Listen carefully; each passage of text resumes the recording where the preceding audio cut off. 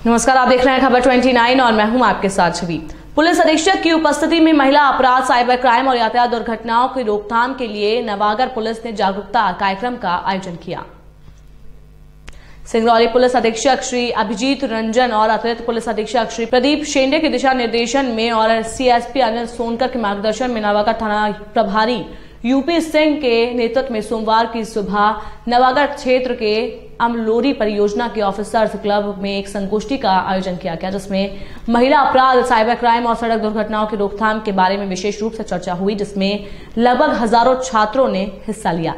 महिला अपराध और साइबर क्राइम और सड़क दुर्घटनाओं की रोकथाम के लिए संपन्न हुए उक्त संगोष्ठी में मुख्य अतिथि के रूप में पुलिस अधीक्षक अभिजीत रंजन मौजूद रहे और कार्यक्रम में पहुंचे हजारों छात्र छात्राओं को उद्बोधन करते हुए महिला सुरक्षा और यातायात व्यवस्था, सड़क दुर्घटनाओं की रोकथाम और साइबर क्राइम जैसे विशेष अपराधों पर विस्तृत रूप से प्रकाश डाला। उक्त कार्यक्रम नवागर थाना प्रभारी यूपी सिंह के नेतृत्व में संपन्न हुआ। कार्यक्रम की अध्यक्षता अमलोरी सीएसआर के अमरेंद्र कुमार ने किया और कार्यक्रम का संचालन यातायात थाना प्रभारी श्री अजय प्रताप सिंह ने किया, जहां उक्त कार्यक्रम में डीपीएस निगाही के प्राचार्य श्री एसएस थापर, डीएवी निगाही के प्राचार्य श्री राजीव मिश्रा, सरस्वती शिशु मंदिर के प्राचार्य श्री राम सजीवन कुशवाहा सहित डीएवी निगाही, डीपीएस निगाही, स्वामी विवेकानंद विद्यालय निगाही, डीएवी अमलोरी, सरस्वती शिशु मंदिर अमलोरी और ज्योतिबा राव स्कूल अमलोरी के छात्र छात्राओं सहित विद्यालय के शिक्षक शिक्षिकाओं ने हिस्सा लिया। तो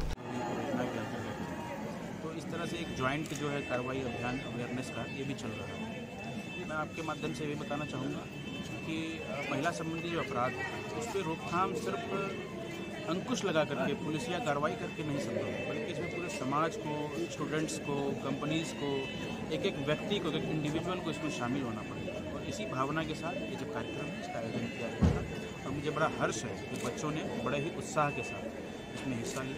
इसके लिए मैं उनका धन्यवाद करता हूँ। बच्चों ने बहुत सारे सवाल भी, आपने जो सवाल पूछे, बच्चों ने भी कुछ चीज़ें पूछी हैं। आप तो कैसा एक्सपीरियंस कैसा रहा?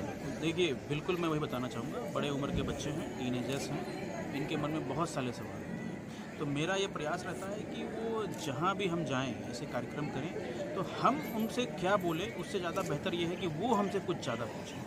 तो इससे ये चीज़ें सामने आई कि आज उनके मन में चल क्या रहा है। जैसे हम भी जब उस एज में थे, उस एज ग्रुप से हम लोग बाहर निकले, जनरेशन गैप होता है। ये टीचर को भी समझना चाहिए, हमें भी समझना चाहिए, उनके माता पिता को भी समझना चाहिए।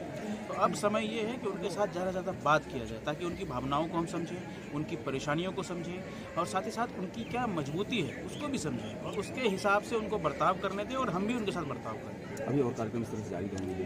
बिल्कुल, ये कार्यक्रम अनवरत जारी रहेंगे और महीने में कई सारे कार्यक्रम में तो मैं स्वयं ही शरीक होता हूँ और अभी भी मैं एक कार्यक्रम में जा रहा हूँ मोरवा में।